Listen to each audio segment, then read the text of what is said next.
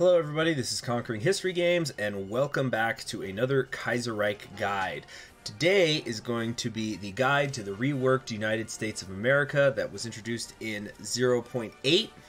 I'm doing this on patch 0.8.2, as you can see in that top left corner, and this was chosen by vote by my Patreons. I hope that I'm coming through okay. I'm feeling a little bit stuffy right now, so I hope I don't sound too nasally or anything like that. So let's go ahead and jump right into it. We are going to be showing off the United States of America, one of the most popular countries, I think, for people to play in Kaiserreich because of the Civil War and also a lot of the stuff that you can go and do afterwards. It's certainly much more interesting than the current vanilla United States of America, because right now, I think we're all just waiting around for Man the Guns to come out. Now, before I get too deep into this guide, though, I want to talk about some things that I am not going to be talking about in this video. If you're watching this because you want to see how to avoid the Second American Civil War, I've already made a video dedicated to that. I'll try to remember to link it in the description, but it should already be in my Kaiserreich Guides playlist, so you can go check that out there and how the whole Floyd Olson thing works. I am also not going to be talking about all of the possible presidents that you could have as the United States of America, because there's dozens of them. So first off, that's way too much. But if you are interested in that sort of thing, every single one of my videos should have a link that takes you to my Discord. And if you go to my Discord and go through the channels, there should be one called the Kaiserreich American President Project, in which is meant to be a database of all of the possible presidents of the not just the United States, but also the American Union state, the Pacific states, etc., etc. So just go in there and you can Control F any particular name that you're looking for. You also can Control F the ideology. So if you do Control F market liberals, for example, you can scroll through and it's going to show you all the different possible market liberals that you can elect as the different branches of the United States. So those are the things I'm not going to be talking about here. I'm also not going to go into how to avoid or how to win the Second American Civil War specifically, because I've done like 6 Kaiserreich campaigns and I've shown how to win as everybody. So go check out those if you want to see it. Just basically get good. All right, now, with all that intro done, let's talk about the United States and what it looks like before anything starts. So for those of you who are unfamiliar with the United States of America as it's been reworked in Kaiserreich, maybe you're coming from vanilla, well, the first thing you're going to notice is it's 1936 and there's no Roosevelt, there's instead Herbert Hoover. He is in charge of a fractured nation, only sneaking in despite having 18% popularity, because in the 1932 election, the House of Representatives helped get him in. You are still suffering from the Great Depression, though, which began in 1925, which is lowering your production efficiency cap, construction speed, and factory output by 15% each, as well as creating 40% consumer good factories. That's before you even consider the civilian economy, which means that, which means that 75% of your factories, even though you have hundreds of them, are being eaten up by consumer goods. So that's no good. You've also got a political crisis going on, which is particularly bad because you have a lot of well, as it says right here, others are beginning to look to MacArthur and the army as a way to solve both the depression and radicalization. Popular desperation has allowed the far-left Socialist Party of America and the far-right America First Party to gain strength in recent years. This is going to lower your daily political power gain by 0.05, but the real problem here is that your weekly war support and weekly stability is dropping by 1%. So this is something that you're going to want to get rid of as quickly as possible. And then, of course, there's the Legation City dividends that are from over here in China. 5% factory output, not a whole lot, but I suppose it is something. Now, moving on, you don't have a lot of decisions available here. You can do the legislate freedoms or rally public support, but there's probably not going to be much of that going on because you don't have very much political power coming in, especially once you actually take a focus. So, for example, if I took U.S. Air Force, pardon me, that's what's going to happen there. Now, speaking of, if we go to the focus trees, you can see it's pretty big, like most Kaiserreich trees. A lot of it is not available to you. So, for example, victory in the Civil War, obviously you can't take that until the Civil War is over. The fair deal can only be taken if you have avoided the Civil War. Same thing with democracy prevailing. So this is also locked off to you. You cannot do the Defend America because this is not opened up until you've determined who your leader is going to be, either by avoiding the Civil War or by starting the Civil War. But this is essentially your land doctrine tree, more or less. You do have access, though, to your Air Force and your Navy, which you can work on. There's also the Monroe Doctrine, which is probably going to be the last. Well, it will be the last thing that you unlock, because not only do you have either need to have avoided the Civil War, or the Civil War is over, you need more than 60% war support, which, as we will see, can be rather difficult to get to sometimes. So once the Civil War is over, oftentimes as the United States, barring some certain circumstances, you're going to kind of be in a little bit of an intermission because you have to reconstruct the country. That's one of the biggest things they've done in this update, is they've changed how that works, and I think some of the concepts they've introduced are just fantastic. So, continuing to move on here, you do start with 4 research slots, which is nice. You've got basic infantry equipment 1, as well as motorized equipment and Marines. In support equipment, you've got recon and engineering already researched. Whoops. Okay. Heavy Tank 1, Light Tank 1 are both already researched. You don't have anything in, anti-air or anti-tank, though you can get anti-air kind of quickly.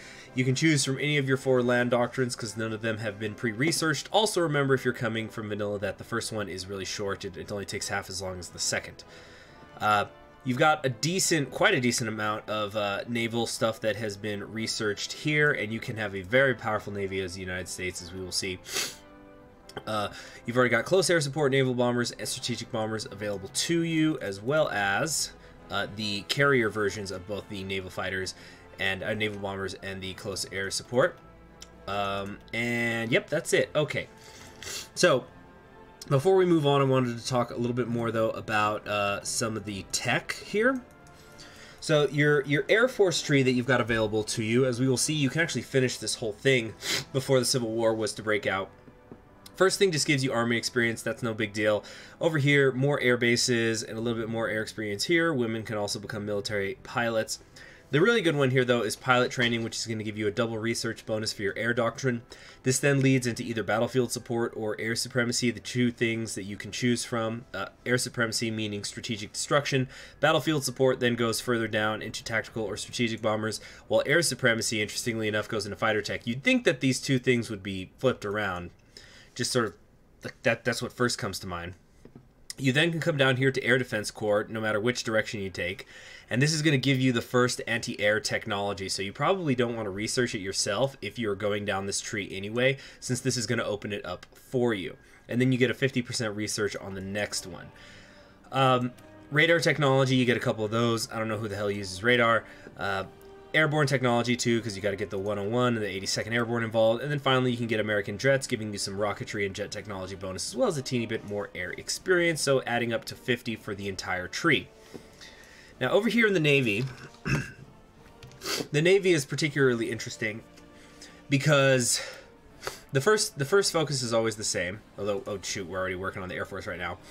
But then you could choose between if you're going to do the fleet and being, trade interdiction, or base strike doctrine, which is basically, you want battleships, do you want submarines and screeners, or carrier fighters? What do you want to focus on? Then which one, these 5 down here are then, which ones you do next is determined by which of these 3 you took. Now, no matter which of the 3 that you pick, you're going to then have to finish up the battle cruiser development, which is going to fix up your armored cruisers, and then light cruiser development models. Now, I'm not going to go into a ton of detail about this because I already did a video about it, but the naval tree is definitely different in Kaiserreich now, because this is a world where the dreadnought race never really ended, and so there's much more of a focus on that. So you have different... Yeah, it's just things are a little bit different. For example, you actually have 2 types of carriers that you could research. Now, moving back over here. Then the third one of these naval focuses that will open up is determined by which of the naval doctrine plans you're wanting to focus on. So battleship development is off of Great White Fleet, Coast Guard is off of America's Trade, and the naval aviation is part of the fleet carrier plan. So it's the only one that doesn't actually improve a ship. It's for researching. Oh, gosh, I'm sorry. Maybe I'm a little stuffy, like I said. Then this could be used for like your carrier fighters or something like that. But then once those are done, the other 2 are going to be permanently locked off to you. You then can come down here, get some more dockyards, work on your submarines, get the infamous Liberty ships, which lowers your trade convoy production costs and increases your escort efficiency. You got maritime industry down here, which is a really good one if you want to be a Navy heavy power, because it's going to lower your production costs on all your cruisers, destroyers, submarines, and trade convoys. And remember, the trade convoys stack. You also get faster dockyard construction speed and output. Same thing with your naval base, so it's good for if you're an island hopping nation, if you're going to go to war with Japan, for example. You've got new admirals, which is going to give you your naval doctrine, which is going to be the first one you get since you're way up here, and then another naval doctrine with expanding the waves, before you finally get another one here for America rules the waves, although you're not going to be able to get this until you've completed this entire bottom half of the tree. Your Marine Corps will also get an improvement, and then you can choose here between if you want to have faster amphibious invasion speeds, or if you want to actually expand the Marine Corps by increasing the multiplier.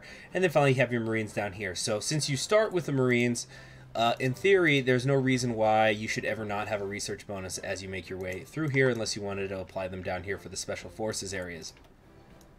All right, so that covers the Air Force and the Navy. That's the stuff that can happen pre-Civil War. Now we're going to start going into the save files. Actually, wait, there's a couple things I forgot. Okay, so trade. This is actually really important to understand as the United States.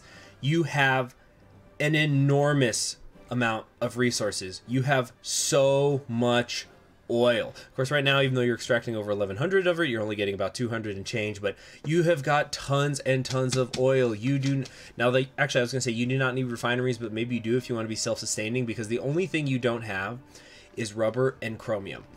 And depending on how you wanted to play the game, you can get that taken care of relatively quick. So, for example, if you wanted to invade Cuba, boom, there's your chromium. Rubber gets to be a little bit harder to come by.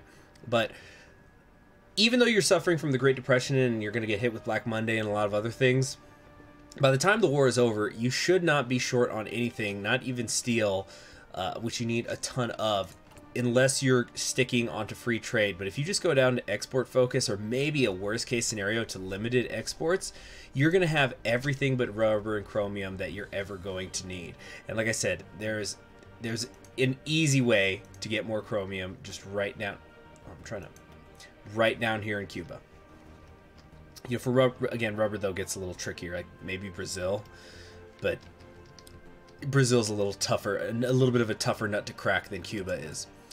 Okay, construction, I didn't get into the details here, but you do have 173 civilian factories, so there you have it, the exact number. Military factories, you've only got 12. Most of your military focused stuff is naval dockyards, which you have 38 of.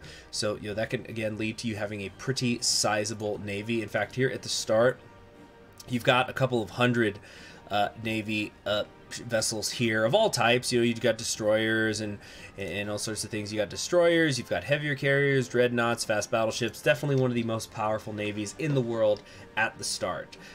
So that's your primary advantage at the beginning. There's definitely no reason that anybody should ever be naval invading you as the United States, you know, unless they're have access to Canada, in which case they're just going to walk over, you know.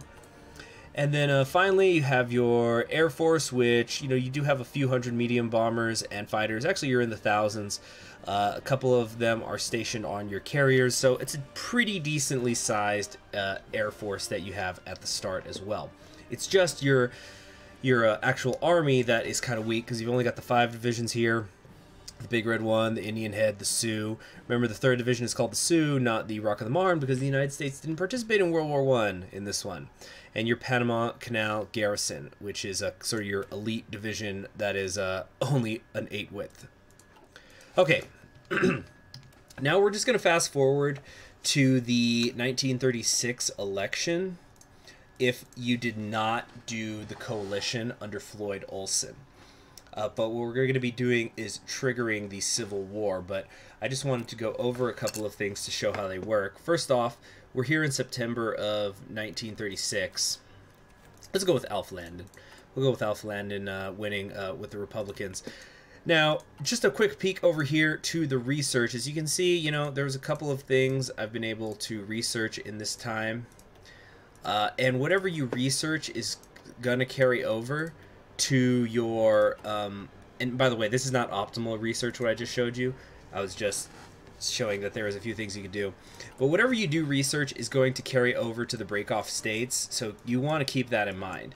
As you can see, it's already November, and in this case I was focusing hard on the Air Force, and we're already done with the American jets. Now, things are going to get kind of quiet after you have the election. Of course, you'll get a couple of events where, you know, Jack Reed's going to protest the election results. So is the American First Party. They're going to get mad. There's going to be riots. There's going to be striking and all sorts of stuff. But for right now, we could just go ahead once more. And I wanted to show you a particular event that's going to happen after Inauguration Day in January. Because I don't want there to be people misunderstanding and thinking that this could possibly lead to a way to avoid the Civil War if you didn't do the coalition. That's wrong. So if you meet with Long and Reed, you've got a couple of options here. You can choose to not meet with them, or you can arrange the conference. But that conference is never really going to go anywhere because you're going to have riots, I believe in St. Louis, that it's going to give you some options that no matter what you do will eventually lead to the Civil War. So yeah, you see you have it there, the Great St. Louis Riot. So maybe you just want to grab yourself that political power while you can. Now, let's jump forward once more, just a little bit, to late May. Now, the Civil War could, I suppose, in theory, start later than this if you wanted to be a little bit gamey with the decisions. For example, you know, when something pops up here, such as Long declares the American Union State, but I'm talking about the earlier ones as well, you can come over here to events and decisions, and it's going to give you a countdown for how long these stay up. So if you wanted to stretch it out, you could have the Second Civil War start later, but you might as well just get it over with. The reason I bring this up, though, is because if you're not, even if you're not doing the gaminess like that, you can get quite a few focuses done. So as you can see, I completely finished my Air Force tree. I'm already working on the Navy stuff. Everything else is still closed off, though. Now, because I've been constantly taking focuses, you'll notice that my political power, I've only got 2. You could, in theory, if you didn't care about, say, your Navy, because you figure, oh, the Navy's not going to win me the Civil War. Or same thing with the Air Force. I don't really care too much about that. I want to save up my political power to use it for other reasons so that I can have a ton when the Civil War starts. Okay, that's in theory correct, but first off, you're going to want to stand by the Republic. When the Second American Civil War begins and the declarations of war happen, look at that. You've got 402 political power. So you've got plenty to say, you know, wait, what the heck? Where did war economy go? Oh, there you go. You automatically switch to war economy, but like if you manage to get your war support up, although it's very unlikely, you can get up to total mobilization, but you could also like pick up a bunch of these things, pick up some manufacturers. You've got tons of fighters and all sorts of things that you can choose from. So in this situation, MacArthur did not take over the United States. If you want that to happen, just to do everything the same except elect Jack Reed or Huey Long, and then you're going to get an option to have to have MacArthur take control. But since we didn't do that, as we fast forward, you'll notice the Pacific states do not break off. They only do that when MacArthur seizes power. All right, you're going to get a bunch of decisions to make here. First off, Hawaii is going to break off, so if you wanted to go grab them, you wanted to go play as them, you could do that. But for right now, there they go. You're going to get the Chief of the Air Force event. This is going to be the first of several events in which you get to choose for free a lot of your military staff. So, for example, Chief of the Air Force, you can go for bombers, you can go for close air support, you can go for strategic bombing. It doesn't really matter, but you see it fills up your military staff. And these are free events. So when you get that quick political power, I would not spend it down here in your military staff because you're going to get a lot of that stuff quickly. I would probably recommend that you should instead go for the things like the tank designers or military theorists and etc., etc. Your Panama garrison is going to come home, which is weird because it usually is home already. You have your American mission in the Philippines. You can choose to get manpower or stability, you know, whatever it is that you want to do. Canada will seize New England if you want. You could go to war with them pretty quickly. Usually, if you can find a way to take Ottawa, Montreal, and Quebec pretty quickly, it's mainly Ottawa. I think you just need to take Ottawa. Then Edward will offer you peace, saying, "Whoops, I'm sorry, I didn't mean to do that to you, colonies. I mean, you free, independent United States of America." Or you can continue to press the war, and eventually Edward VIII will flee, and so you could actually crack the Entente in the first couple years of the game, because Canada will then be without a faction, and that means everybody else, since the king was basically the only thing holding them together, France here in Africa, the Dominion of India, Australasia, everybody is going to lose their faction. So that could be really powerful, and that's something that's available to the CSA as well. Well, everybody could eventually attack Canada and do that, but what I mean is you could do that in the first couple years by using the American Civil War. So if you wanted to take Entente territory, it's very powerful to do. But for right now, let's just say better them than the Reds, just so you can see what that looks like. They will take New England. They might release it as independent. They usually do. And you're going to lose a little bit of stability because of that. Now you'll have quite a few divisions that spawn for you. As you can see, you got 141. The American Union State has got less than that. I know it says like they might potentially have 142, but they've got less than that. And if you have avoided the if you avoided going with MacArthur, this is actually a pretty easy war to win because they're each isolated. You could maybe have them come down here through Kentucky so that they're fighting each other and not just you, but you could pretty easily just isolate one or the other. There's no reason you're going to have to evacuate Washington or the West. If you want to see a way to win the Second American Civil War that is harder than this, because I also had the Pacific States break off, go check out my Douglas MacArthur Divided States of America campaign. I feel that I came up with a pretty decent strategy, although maybe I didn't execute it perfectly. But I won, and that's what matters. So, you're going to be at war for a little while, and as the war drags on, you're going to get different events. You're going to get things about terror and things that are going to let you get a lot of volunteers. The Brazilians are going to help. You can choose your chiefs of the army and things like that. A lot of people are going to want to help you out. Now, one thing I want to mention in terms of the volunteers that are coming, they should all be landing in Washington. So that actually could become a problem because you have to deploy any new soldiers that you make in an area that's continuously attached to your, like continentally attached to Washington. So for example, let's say the CSA came down here into Kentucky and the American Union State came up here into the American Union State, and you wanted to deploy some soldiers here into like the Midwest. That would be impossible. And by deploy, I mean I'm talking about these ones. Because they wouldn't be attached continentally with Washington anymore. So if you wanted to do the abandoned Washington plan, keep in mind that the volunteers are going to spawn in Washington, and they tend to be better equipped than any other divisions in the war, or at least they're equal with them. For example, Brazil's in particular. Brazil sends to 10 very good soldiers for some reason. But that can really mess up your plan to abandon Washington. Just as a heads up. Okay, so let's not fight the Civil War here in the context of this video. Let's just see what happens afterwards. Now you will stop getting, as a heads up, you will stop getting the military staff events when the war is over. So if you haven't gotten them all, well, that's just the way it is. Oh, Canada declared on Panama. That's really unusual. Yeah, Canada is going to be seizing a lot of your stuff. They'll seize Alaska and whatnot. There's New England. So, once the war is over, you're no longer going to have the Fighting with America bonus, and instead you're going to get a few new national spirits. First off, you're now recovering from the Civil War, which lowers your stability by 50%, your war support by 60%, and your recruitable population factor by 60%. So obviously this is really, really awful stuff, and it's usually going to cause, it will be causing you to demobilize. So whatever your recruitable population factor was at the end of the war, a lot of people are going home. They're trying to, fix their communities and stuff like that. They don't want to work for the government anymore. You're also going to lose war economy. This is very key here.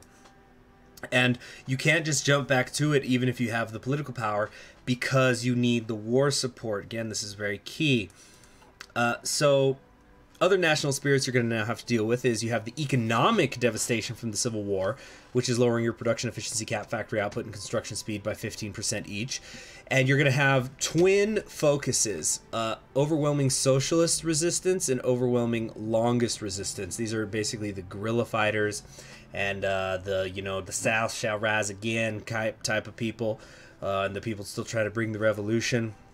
Both of them do the same thing, minus 5% recruitable population, another 5% consumer good factories, and minus 10% war support, stability, and factory output. So all that stuff, double it, and so it's a pretty rough situation. So for example, if we went over to our consumer goods right now we're down to only 73 factories compared to where we were earlier, and because of the civilian economy, and all the other stuff, we actually cannot build anything right now, as you can see. Now, of course, the situation is not going to be exactly like this when you win the Civil War, because I just did the console annexing, so it was over in a week, which obviously you should not do. I'm only doing that for the purposes of the guide. So when that's done, you're going to get access to lots of new trees, though. You have the Defend America, which would have opened up when the Civil War started. This, which I guess I should talk about now, but this is basically just land doctrine stuff. The National Guard one in particular is pretty good, though, because it's going to give you another 10% recruitable population factor. And more importantly, it gives you 10% more attack and defense on your core territories, which is very good during the Civil War. But like, it's stuff like land doctrine, war support and stability, military factories. This one's pretty good if you like motorized stuff. It lowers their production costs, but there's nothing too spectacular here. But there's also nothing that is railroading you onto a specific land doctrine. So if you want to do mass assault, mobile warfare, whatever, all of it's available to you here, eventually culminating in the Fight for America, which gives you more war support and army experience. You do not now get those army rangers anymore. GI Bill can be an important one, by the way, because this increases the popularity of whatever ruling party is in charge, as well as giving you a minus 5% research speed. So that's probably the most powerful one here. Although a lot of the war support ones, such as new officers, can be very important when you're trying to get your economy on track, because you need 15%, 25%, 50%, and 80% respectively in order to increase your economy to these levels, in addition to the political power. Okay, so as I was saying, the Civil War is over. If you did the Civil War, these are never going to open, so just ignore them. And you'll get the victory in the Civil War. It's going to take 42 days. We just did the, we're doing the instant completion on that. Democracy triumphs, God save America. Your party popularity is going to keep rising. You should just bypass democracy triumphs. You obviously cannot do the American Caesar path unless you did do the American Caesar. Then you're going to have a couple of things open up for you here. First off is the beginning of Reconstruction. So this is an interesting national spirit. If we go over here to construction, there's not really much repair going on, but if you had just fought the Civil War, there's going to be a lot more that has to be done. You probably have a ton of stuff queued up here from partisans and bombing and all sorts of things, not to mention the terrorists, because these two resistance national spirits, in addition to all the bad things they already do, you're going to regularly be getting events where they are killing people, so you're going to lose recruitable population, where they're blowing up factories, destroying infrastructure, things like that. So they're just going to continuously be a pain, and it's never going to go away unless you deal with it, which is going to be a years-long process. But back to Reconstruction. This new national spirit Reconstruction will increase your factory repair speed by 50% and civilian construction speed by 10%. But your military factory construction speed is going to go down by 15%. So there's pros and cons to this. But once you've done that, you're going to be able to take some focuses here called Rebuilding America. With the Civil War now at an end, we must heal the scars that have come from it. In this case, rebuilding New England is not available to us because we do not have New England. But basically, you're going to start coring everything again because you lost your cores. The federal government will have lost the cores based on who broke away. So, for example, here, Northern California is still considered a core state because the Pacific states did not break away. But if I went down here to Mississippi, it is a colony state, and it is actually the American Union state that has it as a core. So you need to take these decisions, which cost 80 political power each, in order to get these different areas. So, for example, rebuilding the South is going to from essentially El Paso out to, you know, through Texas, Louisiana, Mississippi, Kentucky, Alabama. It covers a lot of states, will all be cored. But what's also important is that they're going to give you more stability and war support, 3% of each of those for each of these. Because as you can see, because of all the horrible things, your stability is in the negatives and your war support is at 0 right now. Although now one thing you want to keep in mind though with the stability is at least initially it's going to be weekly changing itself. Just a heads up. You also can do the legislate freedoms if you want to get your stability up, though this is going to cost you consumer good factories and daily political power costs. But hey, maybe you don't care about consumer goods because if you're not building anything anyway, what's another 5%, right? Okay, so that is how you're going to be able to recore things, which is going to help you get a lot of your recruitable population back. You've also got the trial of the traitorous companies. Now, what this is going to do, if we let a little time go by, we're going to see some of the other events that happen. But what the trial of the traitorous companies does is you can choose to execute the so-called traitorous companies or be lenient on them. I still think they need a hot fix this or something, because right now it feels way too overpowered. You know what, let's just go, what's a short one? I don't know, let's like get the constitutional education to get the research law. But it still feels really overpowered right now because if you exit, like if you punish the companies, it gives you political power and stability. And if you don't, nothing happens. Okay, here's an example of the sabotage that I was talking about. So you're losing stability and manpower because the longists have been sabotaging the railroads. And we still do not have a way to deal with all of that. Okay, and the syndicalists are doing the same. See, we lose stability and military factories have taken damage. Very strange. I'm not sure why the trial of the companies comes up. But basically, you're just going to have to choose if you want to punish people or not. And there only seem to be good reasons to punish them, and there's no reason to not do it. Now, if you want to role play, that's a different thing, but I think they need to fix that because it's way too overpowered. It really should be something that if you punish them, you get political power and stability, but you lose the ability to use them, like Lockheed or something, right? Because the United States has some very good companies like Beechcraft here, for example. Look at that, 10% production cost on all fighters and 5% on that. Here's an example of what I'm talking about. Over here, the trial of the aviation companies. Oh wait, no, they did fix it. Wow, I went through a test run of this like yesterday. Okay, so you can allow the aviation companies to operate again and get stability, or you can say they're traitors and get political power. Well, shut me up, right? That's good. That's good. Although careful about that you don't go over the limit because it'll shoot you back down to 400. All right, anyway, now that I've been made a liar, no, that's a good change. That's a really good change because I remember bringing that up to Hercules. Let's go back to Focus Autocomplete. So you've got some other events here like Fate of the Union, but the one that you're really looking for in terms of fixing the country is you need to come down here through Restore Legitimacy to destroy radicalism. Now, once you're destroying radicalism, you're going to get two decisions that pop here. Fight the socialist terrorists and fight the longest terrorists. These are two decisions which you're going to have to take about 5 times each. They will slowly reduce the penalties you take from the longest and socialist resistance, respectively. The other countries of the United States that break off will also have to deal with this when that time comes. And it's a years-long process because when the 100 days happens, there's still like a little slight reset period of, I want to say it's like less than a month before you can fight them again. And let me show you how important it is to get rid of those terrorists in case you're saying, well, I'm just going to deal with those factors while I work on other stuff. Well, let's say you took all of this branch that, you know, gives you political stability, gives you a bunch of war support, gets your recruitable population back on track, and then you're totally recovered politically from the Civil War now. Like if we come over here, there's the economic devastation, but the other recovery is gone.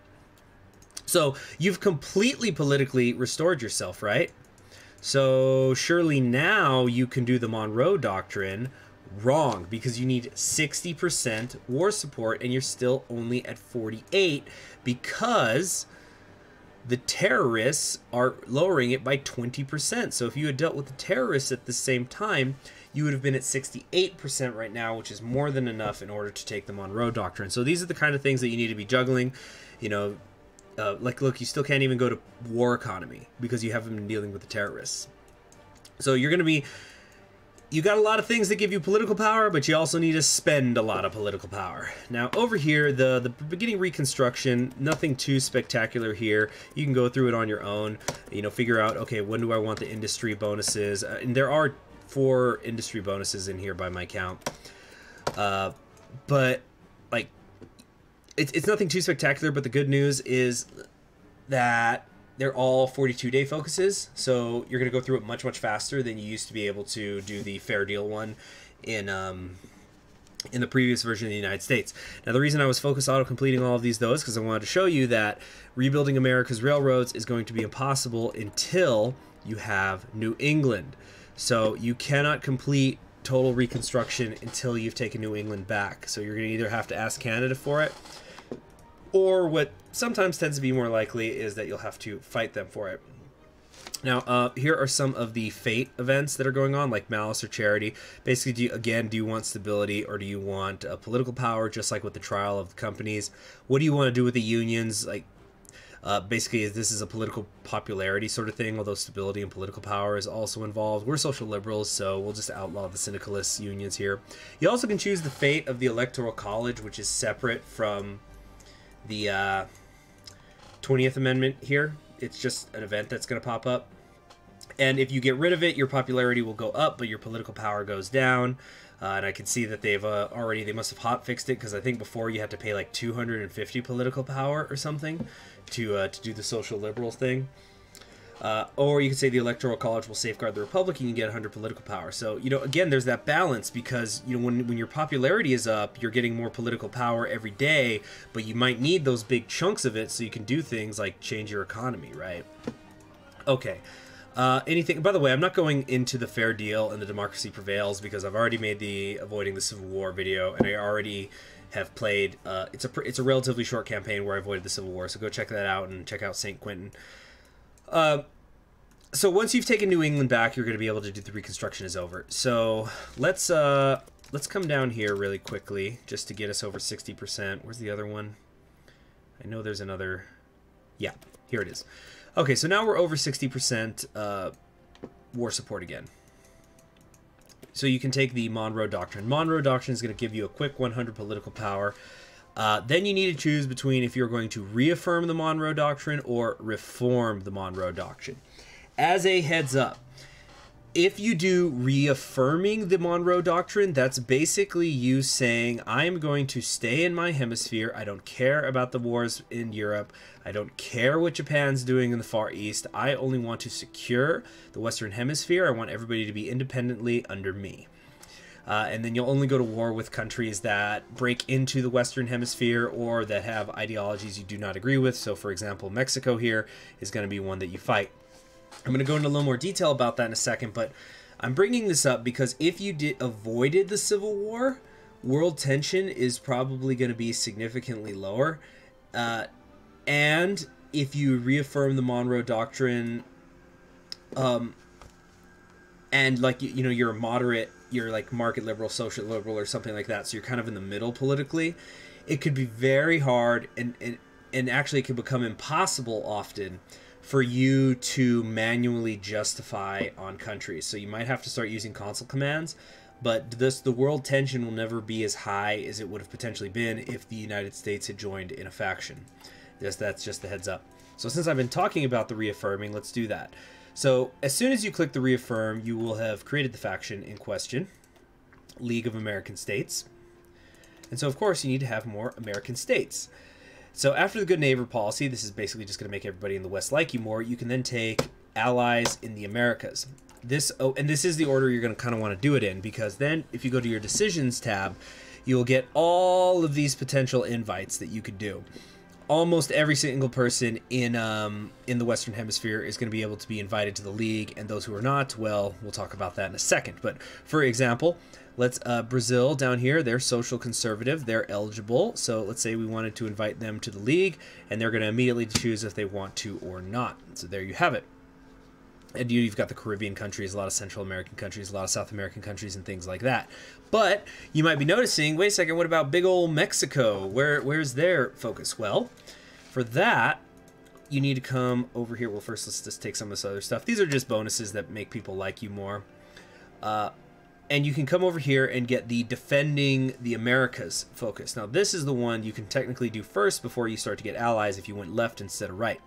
Defending the Americas focus is going to give you some of your rainbow plans. These seem to be the only two that initially get chosen. You could either go War Plan Purple, which is going to let you attack Chile, because Chile is syndicalist. You know, they are like the syndicalist stronghold in South America, so you're going to be wanting to fight that. Then there is War Plan Green, in which you will go after Mexico, because here Mexico has gone is radical socialist, and they usually will stay some sort of form of being on the left. So these are two-tiered war plans, so you have to first embargo them, which costs 60 political power, and then you can declare war, like so. As a heads up too, as far as expanding the league goes, if you try to invite somebody, it seems to be, in my experience, now don't quote me on this part, this is just my personal experience, if somebody's at war, they will always say no. And also, if you ask them once, you never get a chance to ask them again. So, just another heads up. Okay, so that's the two main parts of the reforming the Monroe Doctrine, although there is this cool Pan-American Development Board where you can infrastructurally help out your allies. So right now Brazil's our only ally, so they're the only one we have a decision for. But you can spend 25 political power to like build infrastructure for them, for example. It's going to take a little bit of time. It's not super powerful, but I think that's cool that that's in there. All right. And then besides that, just lots of bonuses, things to like decryption and encryption, research speed. People are going to try to trade with you more, things like that, and it all leads to the Pax Americana, which gives flat political power to, I believe, 150 political power to everybody who is in your league when you take it. So that's kind of nice. But now we are going to take a look at the other branch of the Monroe Doctrine. Coming over here. Come on. Come on now. Look at the little star up there. Get the CSA screen off. We're the USA here. Okay, so if you had gone Monroe Doctrine into reform the Monroe Doctrine, you're going to have, first off, you get the diplomatic corps stuff, more bonuses, more war support. It's like, I need the war support before so I can get the doctrine, you know. But once you take the new diplomatic corps, or really before that, you're going to take reform the Monroe Doctrine. You're going to get options in your decision tab to join a faction. You can ally with Russia, although I've never personally been lucky enough to get something where it linked up. But you could just kind of keep an eye on what they're doing. So, like right here, they're paternal autocrat, so we're social liberal. It isn't going to happen. But one day I hope to do a campaign where I can get these two allied. It should be fun. Anyway, so in this case, we can join the Reichspakt. I imagine that we're not able to join the Entente because they hold American land right now. But usually the options will be, if you're playing as the United States, between joining Canada and the Entente, Germany, the Reichspakt, and Russia, if it's available there. Russia's usually going to be grayed out because you have to have very specific things. So just highlight it and it'll show you what would be needed to do to ally with the Russians. So, for example, they have to do military dictatorship and you have to do Caesar, or you have to be moderate and they have to do Republic of Aristocrats or Democratic Republic. Those are the prerequisites. But it costs 80 political power to join the faction. So right now we are hanging out with Germany, which is fine because we are social liberal and they are market liberal. Then you're going to get access to things like dollar diplomacy, which you couldn't if you haven't taken a faction before. And again, this is just making it that they want to trade with you more. Here's the really interesting thing. The rainbow-colored war plans. So there are a few that you could have available to you. The ones that I have seen are orange, gold, brown, purple, green, and black. We already talked about purple and green. But orange which is available to us here, is how you would go to war with Japan. There is gold, which is what would have you go to war with the Commune of France, which is available to us here. There could be brown. Brown seems to be related to the Philippines. So if we go over here to the Philippines, they're not our puppet anymore, but they are social liberals. However, if they had gone syndicalist, like radical socialist, that sort of style, and they had joined with the Eastern Syndicalist Union being formed by the Bharatiya Commune, you would take War Plan Brown, and then now you're fighting in Southeast Asia. So that can get pretty interesting.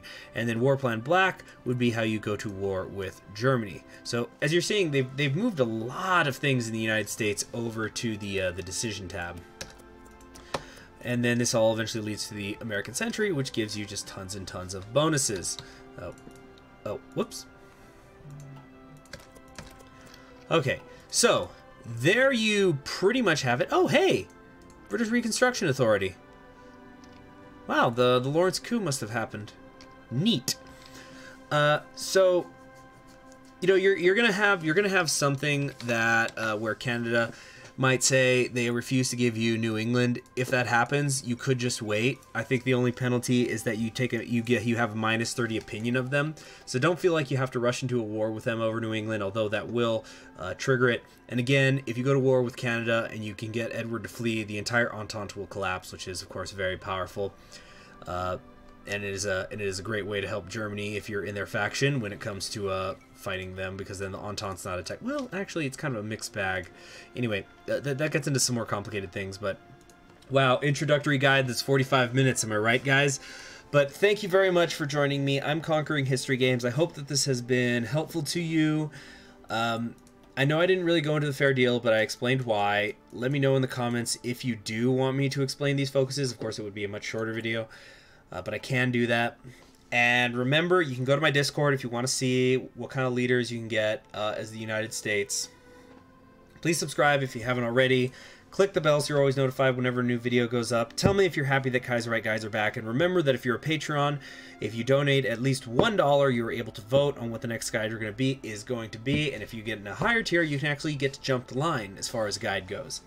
So I will see you all around. I'm Conquering History Games. It's good to be back doing Kaiserreich guides. Have a wonderful day.